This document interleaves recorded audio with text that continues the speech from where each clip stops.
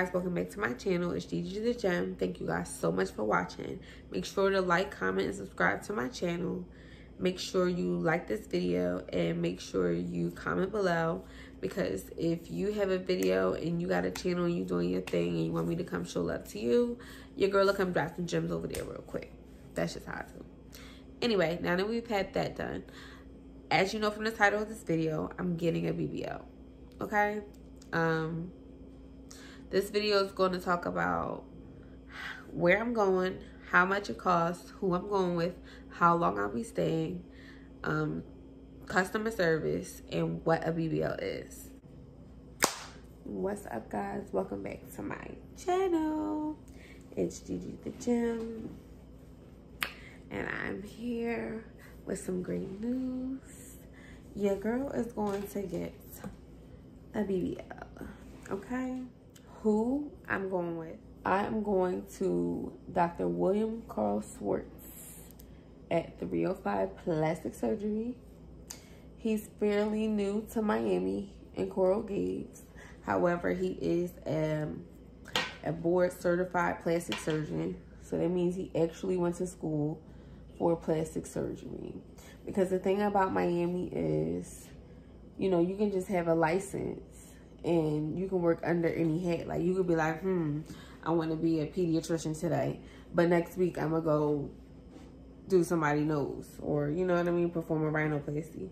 So it's like, that's very important to me. I did put a few, all right, let me start from the beginning. So at the end of 2017, I began to go to the gym, and I got me a trainer, and I was able to lose 25 pounds. 25 pounds, okay? I'm currently, like, getting ready to go to the airport. Like, this is serious. But, I lost 25 pounds with my trainer. Shout out to Lady Beast at Night's Gym. They're a Black-owned business. You know, I support my people well. So, yeah, I lost weight. I was like, I'm going to be net. I'm just going to try to do it the healthy way. Diet, exercise. And it was working out. I was able to do it up for a year straight. And then I wasn't able to do it. Like, my lifestyle had changed.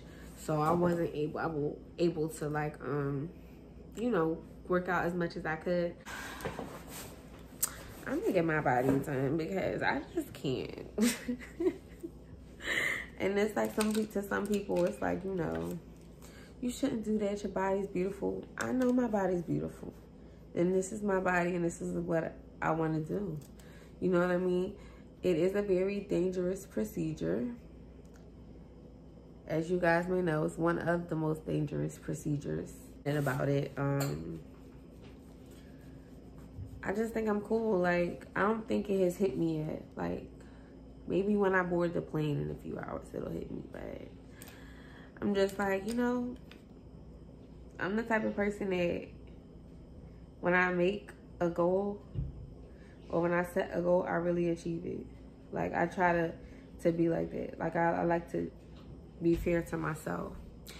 Anyway, so I was able to lose 25 pounds, and then I didn't get the results I wanted from the gym.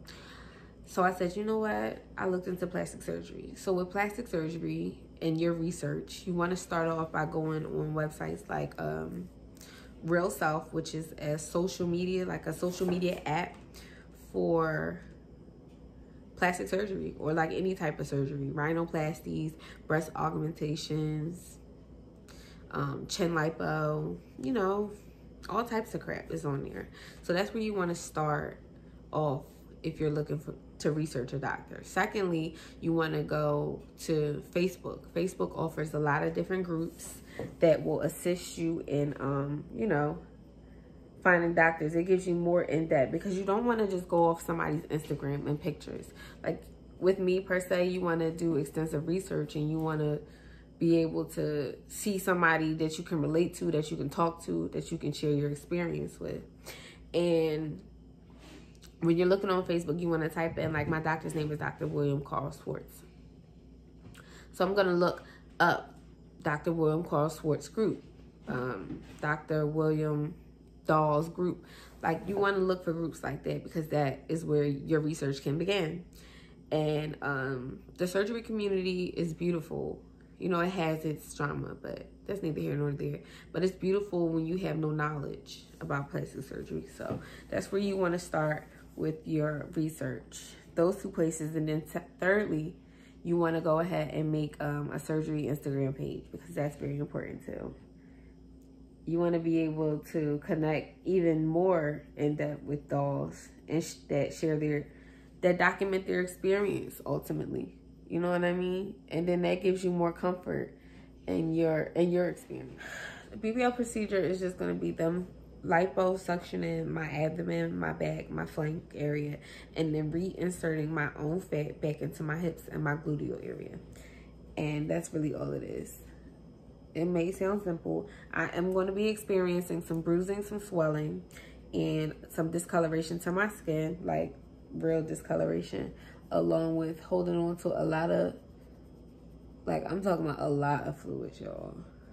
So that's when your lymphatic massages come into play. I know this is white, but don't worry about it. I'm going to cover it up. That's when you're going to have to look into another costly thing, which is your massages. My massages cost about $325 for 5 massages. I'm going to need 1 massage a day after my surgery, and then I also have set up post-op massages at home. So during my stay in Miami, my masseuse, who's going to come and do my lymphatic drain massages, I'll link that below. Like, you can't just say, oh, I'm going to go get surgery. Like, it doesn't work that way. You're actually going to have to be within a BMI. And you can just Google what BMI is. And when you get to a BMI calculator, you insert the appropriate information. And then you will know what your BMI is. And that's how we'll do that. And then along with that, you know, you send your pictures over to a doctor of your choice. Usually you can find them on Instagram, but you can also Google them locally and go to a local doctor. I didn't want to go to a local doctor because the results of my local doctor were bomb, but I just didn't see myself investing that much money into myself. So I decided to go a different route. Now, I was going to go to like DR or Colombia or something like that, but I don't think I'm built for that. Maybe one day, but I don't think I'm built for that. I'm using this Glow Ahead Illuminating Face Oil from Wonderlust. Just because, like, my skin is just not looking... I'm so tired. I've been working like a dog. My skin is just not. I got 2 little bumps down here. You see it? The devil is a lie. But yeah, guys, so my flight leaves at 6:50 a.m. I'm so excited to, you know, go through my experience. 305 plastic surgery customer service was okay. At first, it was like the bomb. But I guess over time, you know, they did apologize or whatever. So, like, you know, we're getting high volumes of calls, so please forgive me. But you do have to, you know, be on top of them about things. But that's with anything in life. I'm not going to talk bad about anyone.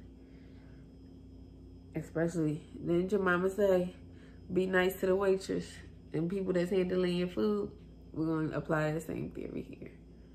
So I'm just going to put that on real quick. Just because my skin is just so freaking, I'm just not looking like anything.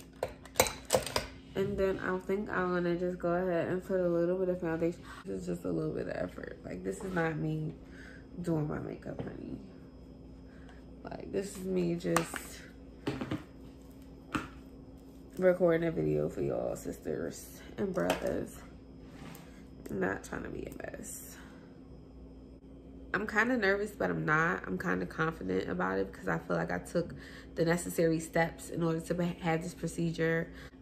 Your surgery supplies, your flight, your hotel stay, your food, your transportation means, your massages, and just to have emergency money as well. So, you know, you want to take all of that into consideration.